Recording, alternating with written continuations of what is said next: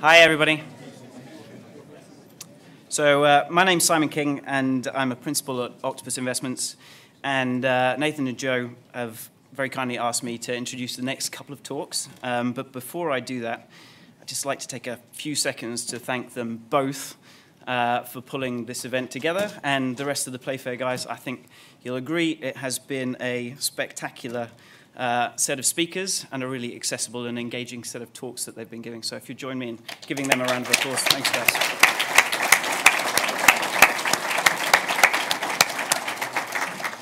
But there's more great stuff to come, and I think this last session is really going to top it off. So first up, we have a panel session with Ben Medlock and Calum Chace, moderated by Sally Davies. So if you guys come up.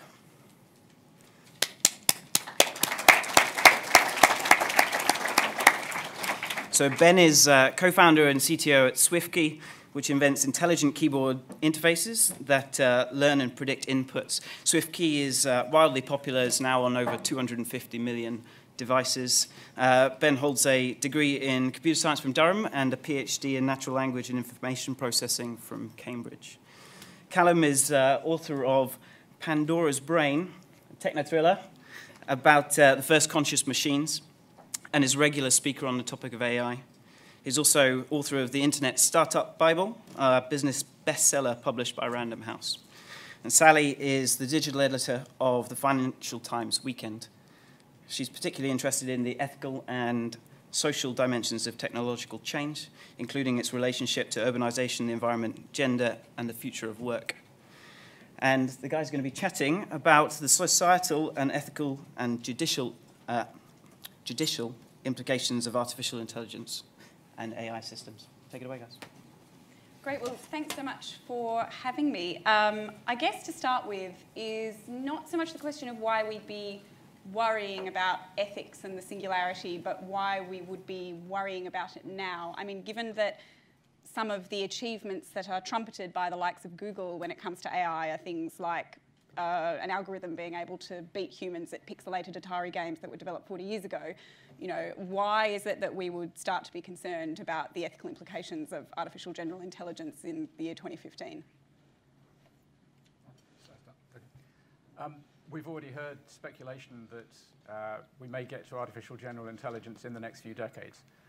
It's fascinating to me. I've been thinking about this for a good few years, decades, and it's really only since Nick Bostrom's book came out last year that a very broad audience has started to take that idea seriously.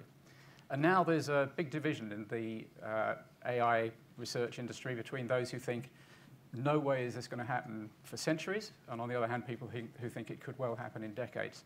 And I think there's a huge swing towards those who think it could happen in decades. Christoph Koch is one elder of the industry who recently seems to have started to think it could happen in decades. So it's a big event, and it may well happen soon. Perhaps there's two reasons why now it's sort of grown into the public consciousness in the way that it has. And one of those is the fact that narrow AI applied to specific problems is ubiquitous in a way that has exploded in the last 5 years. So, and partly that's with the advent of the smartphone, so people are using AI technology for so many different things, you know, mapping, input, recommendation, all this kind of stuff. And so we're starting to become aware that actually there's a real practical use for this, and that pulls it off the pages of science fiction and into the real world. But then at the same time, people are starting to talk about the progress towards general AI, and I think we're starting to see signs that things like the use of neural networks, which the concept's been around for a very long time. Actually, Alan Turing, when he first talked about computing, talked about two types of computing, the sort of von Neumann architecture that we use today and the neural architecture. And Dan talked a bit about that before, which was fascinating. But I think for the first time, we're starting to see neural networks being applied in the real world. And you can now start to see a path, potentially, to something much more general, you know, actually working. I think that's probably why we're now starting to take this a bit more seriously. Okay, so I mean, assuming now is the time to be talking about the ethical and societal implications of artificial general intelligence, what does that mean? What kind of questions are we asking when we talk about the ethical and social dimensions of artificial intelligence? Are we asking whether these machines or algorithms are going to be good for us or bad for us, or are we asking what kind of ethical and social obligations are we going to owe to those machines? Yeah, it's both. In the short term, is it good for us? And in the long term, possibly, are we good for them? Ethics in AGI has come to mean, I think, the Friendly AI project. How do you make sure that the first superintelligence is of benefit to humans? And I don't know whether it's true, but it's famously said, and our friend from DeepMind can tell us later perhaps whether it's true, that Demis Hassabis insisted on being bought by Google that they set up an ethics committee to study exactly that issue. So there's the ethical question of how do we make sure that superintelligence doesn't wipe us out, for instance. That would be a good thing to avoid. But then there's also, well prior to that, there's lots of ethical problems are going to arise because AIs are going to increasingly make decisions for us. And a great example is self-driving cars. We're going to have self-driving cars fairly soon. And whether there are drivers in them or not, the computers are going to be making decisions. So for instance, a car is driving fast, a kid runs into the road, the computer is fast enough to know I can either hit the kid or I can swerve and crash into a lamppost and my driver dies. The computer's going to have to make that decision. Now, obviously we're probably going to program a set of decision pathways into it first, but there's going to be plenty of times when the computer at the end of the day makes the decision, and that's a big ethical issue. Yeah, I think somebody posited this idea that there could be an ethics switch in the car, where as a driver you decide whether you want the car to favour your own life or the life of the grandmother who you're about to run down. But actually, I think what those kinds of thought experiments do is cause us to potentially ask some pretty fundamental questions about what justice means, because in our culture we are heavily agent focused. So our justice system is all about identifying the agent for a particular crime and then punishing that person. And so we want to know who's responsible. We want to know who to blame.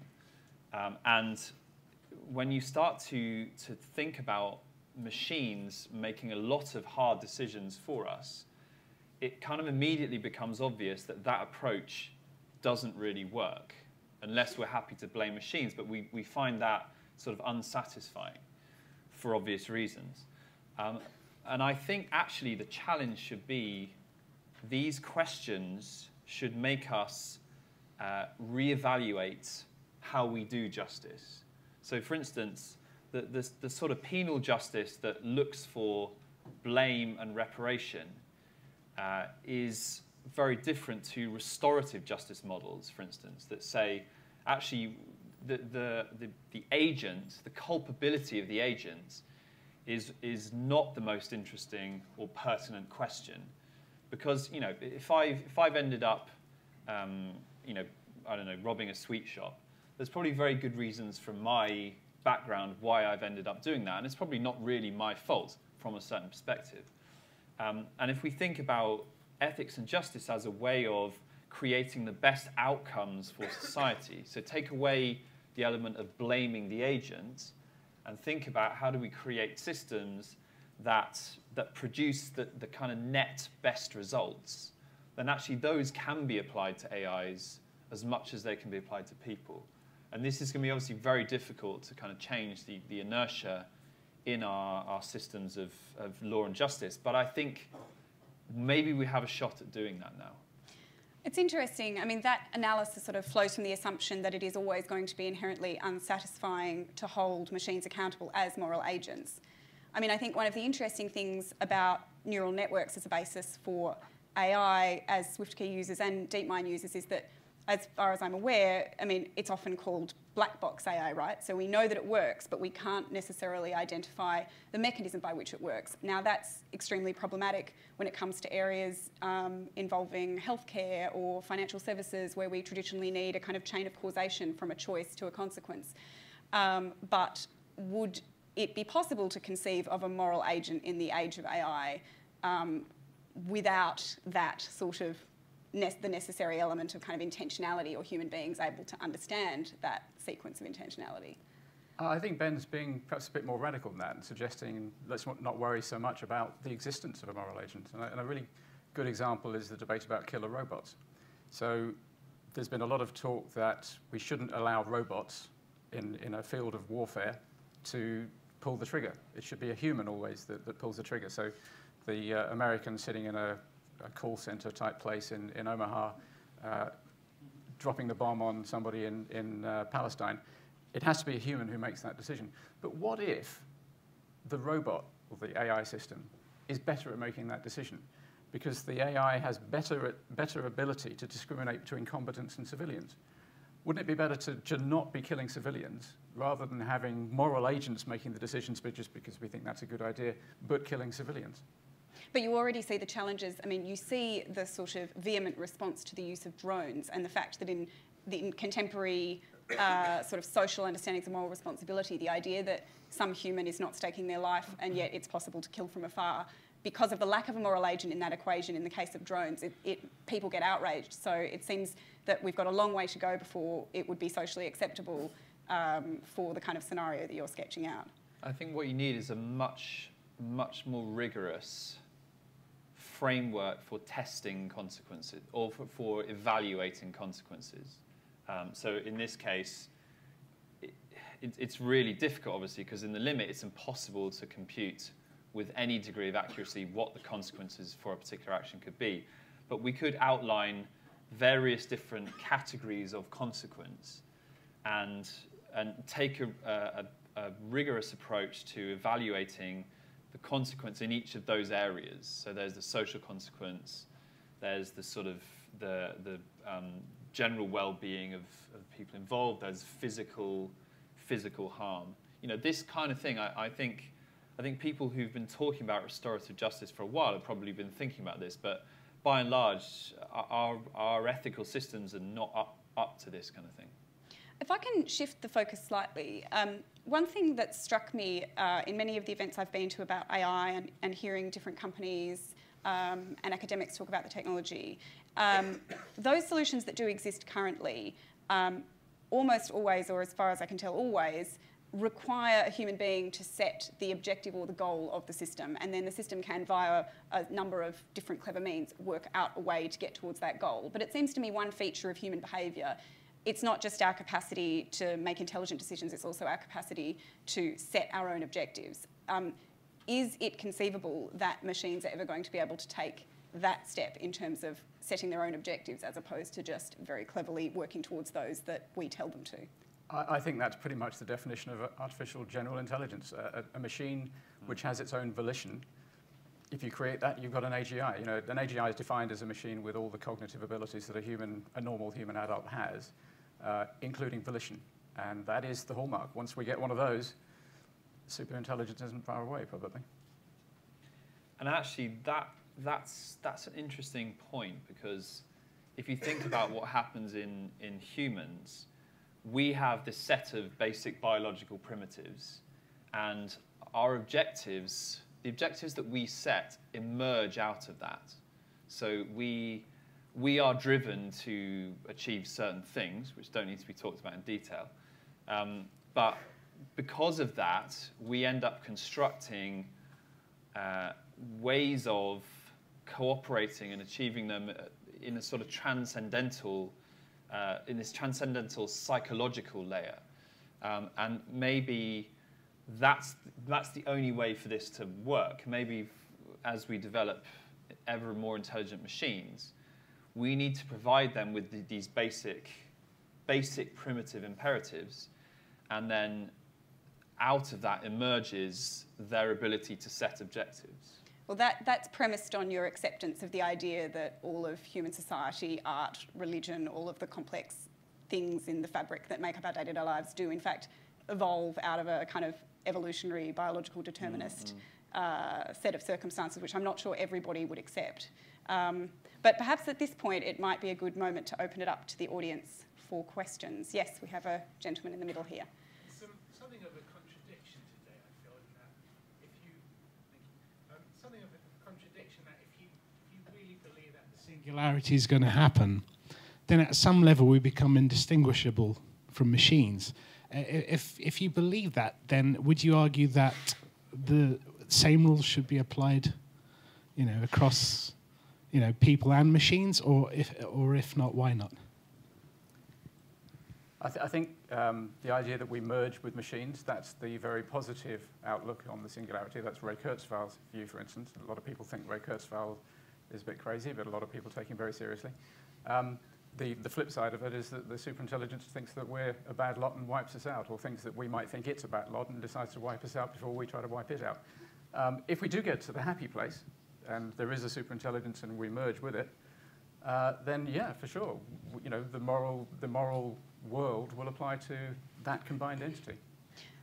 I think it's actually a very interesting question, because you already start to see these sort of problems emerging. I mean, there's obviously been some stuff written about post-humanists and transhumanists, but you don't need to be embedding microchips in yourself to recognise that the thing about smartphones is that we feel they are intimately part of us and our human expression in a way that we didn't with desktop computers. So, for example, you could interpret the outrage that people expressed over the way the U2 album was downloaded onto their smartphones and the way that was perceived as an invasion of privacy. We already are starting to see these things as kind of an expansion of ourselves as individuals. So I think, it's entirely plausible that machines will be indistinguishable from humans as they become ever more capable. I mean, I do think that as we progress as we progress down the path of researching AI and AGI, we're going to learn a lot about what it means to be human. And I don't think that there's any sense in which there's an inevitable confluence and, that humans are just machines in any kind of sort of degrading sense. I think when we have this conversation in 30 years' time, we'll have learned so many more interesting things about the human brain, about the human psyche, about how the sort of the psychological layer that the humans inhabit has evolved out of these biological primitives. That the conversation about what a human is probably going to be rather different. And that's pretty exciting, I think. If I can actually ask Ben a question at this point, let's assume that we do accept the evolutionary biological determinist argument for human culture and human intelligence and all the things we do with our brains that aren't sort of serving base biological motives. If we are going to be encoding machines with these base drives, what should they be? Would they just be the same as the human-based drives, or should we try and conquer the worst kind of aspects of our own nature and try and pre-program the machines that we're making now to have more virtuous inclinations than we have naturally? Yeah, I think that's where you want to. That's where ethical research is really interesting. So the question is, what kind of ethical imperatives at a very simple level could you imbue machines with? And we have no idea what that will evolve into, but obviously human beings are fundamentally driven by the need to self-propagate, at least at a genetic level. And you wouldn't need to do that. You could give a machine a very different type of basic imperative. I think because of the complexity of this stuff, what we can't do is prejudge where that will end up. We have to experiment. We have to, kind of lean startup approach to engineering AGI. Experiment, try, look at the results, disconnect it from the internet, try again until you're pretty confident, and then release it. It's interesting because it raises the question of whether the advent of AGI is simply going to pose a challenge to our systems of ethics, or if it's actually going to fundamentally change the content of it, because one could argue that many of the ethical principles by which societies are structured are based on things like the fact that we all die, the fact that we're all mortal. But if we're in a situation where a brain, be it an artificial one or one that's been scanned from a biological brain, could be reproduced, does that mean then that, how does that change the ethical imperative not to kill, for example? So it seems like what we understand ethics to be in the advent of AGI is going to be completely exploded. It is, and the problem's worse than that, because we don't have a coherent, unified, universally agreed set of ethics. We've been arguing about ethics since the ancient Greeks, and we're pretty much no closer to a conclusion than they were. There's a massive divide between consequentialists and deontologists and there's more moral codes than there are people, or at least certainly more than there are countries. And actually, Ben, for the first time in this session, I'm glad we've got something to disagree about. I don't think we can take a startup approach to this. I think we have to get the instruction set right before the first AGI arrives. If the first AGI arrives and quickly becomes a superintelligence, which isn't necessary but it's entirely possible, and if we've got the coding wrong, we're in a bad place. So we have to get the instruction set right, and it is not easy. Given that we have no agreement about what a coherent ethical code is, and we all have very confused ethical systems, how do you program the right set of ethics into an AI? It's a really hard problem. But it's a problem we have to get right, and we've maybe got a few decades, maybe we've got a few centuries, but if we've got a few decades, we better start working on it now. Any other questions from the audience? Yep, right at the back. Yeah, so human intelligence cannot be separated from culture. You don't have intelligence if you isolate a human person completely. So if you're going to mimic human intelligence in a machine, then you almost have to bring up the machine in some kind of culture. It means that the machine has to interact with other individuals in some kind of culture, especially ethics and all that sorts of things. They only make sense in a particular culture. So it's not that you can program some complicated algorithm. You have to kind of bring up an individual within another group. Yeah, absolutely right. And you can take a step further back, and human intelligence is very much embodied. So there isn't a sort of concept of a disembodied intelligence that looks like human intelligence, or at least that would be the argument of the embodied intelligence camp, which I think is right, embodied cognition. So I think you're right, and we need, if we're going to build real human-like intelligence, then we need to build that into beings that interact and actually, interact in the way that we do with bodies that are out in the world. It doesn't necessarily need to be like us, but then the next step, as you say, language and culture, interaction. There is no intelligence without those things, and we're going to have to go there if we want an intelligence that looks anything like human intelligence. Definitely. I'm in the other camp. I don't think that a human intelligence has to be part of a body. I think if you could take my brain out of my body and put it in a vat and arrange so that it could live for thousands of years, I don't think I would stop being me, and I don't think I would stop being a human, but I wouldn't have body for a long time. And anyway, we may well not create. The first AGI may well not be based on a human template. It might be, but it might be a completely alien intelligence. We just don't know at the moment. Questions? One more question. Well, how about we take two questions together and we'll try and round them up. Yes, two gentlemen here. Just to be fair. Hi. So if AGIs are possible to produce, en masse, there seems to be potential for individuals, if they can produce their own AI. Some people may produce them with malevolent intentions and so on.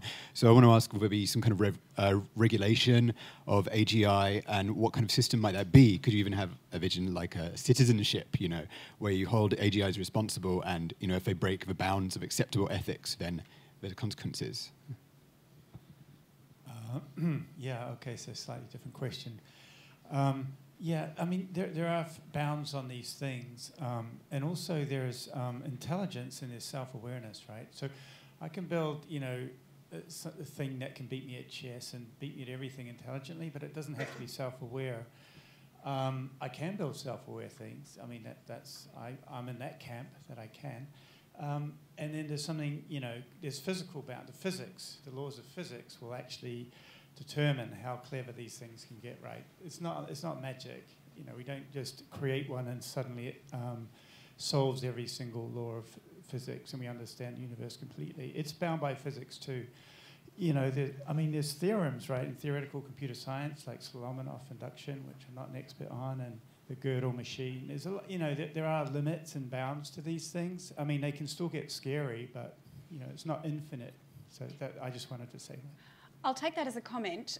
Do either or both of you want to address the first question about regulation in AI? I think the answer to both questions is yes. That's brief. Yeah, so regulation, I don't know how to solve it, unfortunately.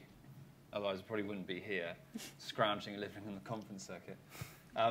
But I think we... Unpaid, I should add. I think talking about regulation, opening a dialogue about what it even means to regulate sort of non-moral agents, if you like, or non-human agents. That is going to be, I think, one of the major dialogues of the next 5-10 years. But it's going to be complex, and there's going to be a lot of politicians involved. I took your question slightly differently. I thought you were asking, would AGIs become persons, and hence part of a sort of moral universe? And I'd say, yeah, once they pass the Turing test or a modified version of the Turing test, they're persons, they're part of the moral universe. And Peter, to your question, sure, superintelligence is going to be bounded by the laws of physics, but they could be massively more intelligent than we are. We don't know how smart we are in the bound of possible intelligences. We've got no reason to believe we're anywhere near the top. We might be way down near the bottom. Okay, I think that's it. Thanks very much. If you join me in thanking the panelists. Thanks a lot.